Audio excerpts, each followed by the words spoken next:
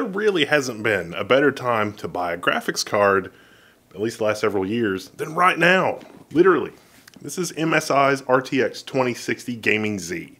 And while this is the least expensive RTX card you can get, it is highly capable, at least at the moment for RTX. Let's take a closer look.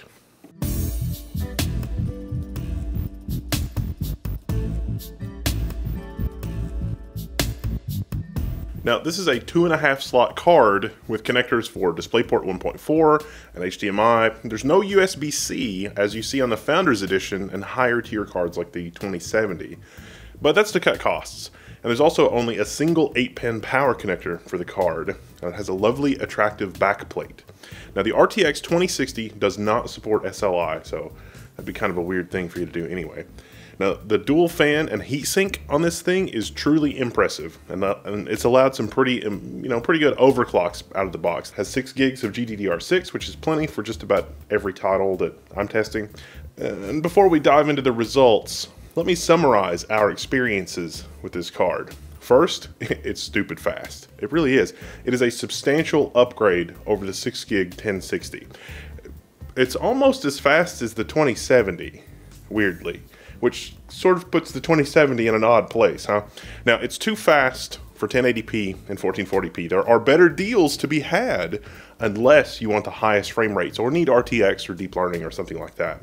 Now, in general, it's about 5% faster out of the box than the Founders version of the 2060. And you can squeeze even more out of that with more overclocking. Now, mine has Micron memory, which kind of limits, I think, the memory overclockability a bit. But in general, it is great for 1080p, 1440p, and 1440p ultra-wide gaming. Let's talk about RTX for a second. If I boil it down to 2 sentences, RTX in Battlefield 5 is just unimpressive. A lot of folks equate RTX to being unimpressive, but have you seen Quake 2 RTX, the demo?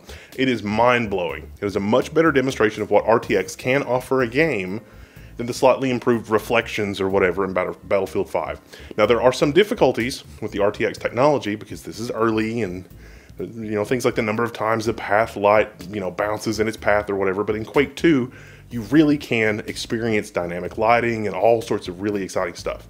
Now, modern games do a good job at faking that, though. That's why you don't really see RTX as being sort of transformative. At least that's my opinion.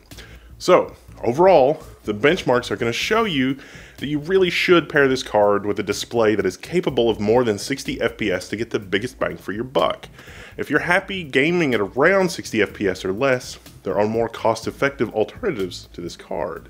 But if you like, demanding games, 1440p ultra-wide, that kind of thing, and you generally want higher frame rates, this card is shockingly cheap for the frame rates that it delivers.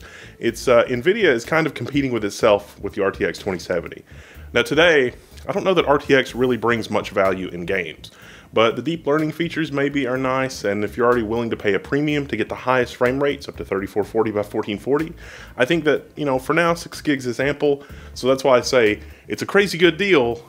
You could do better in terms of dollar value, but it's so crazy fast that it's sort of nuts. Now, from testing, the cooling solution here is shockingly effective.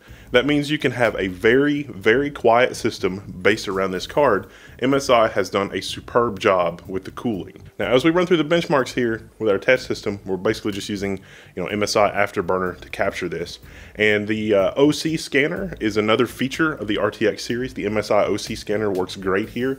I was able to eke out another 5% performance improvement. So we're talking like 10% performance improvement in some titles over the Founders Edition 2060.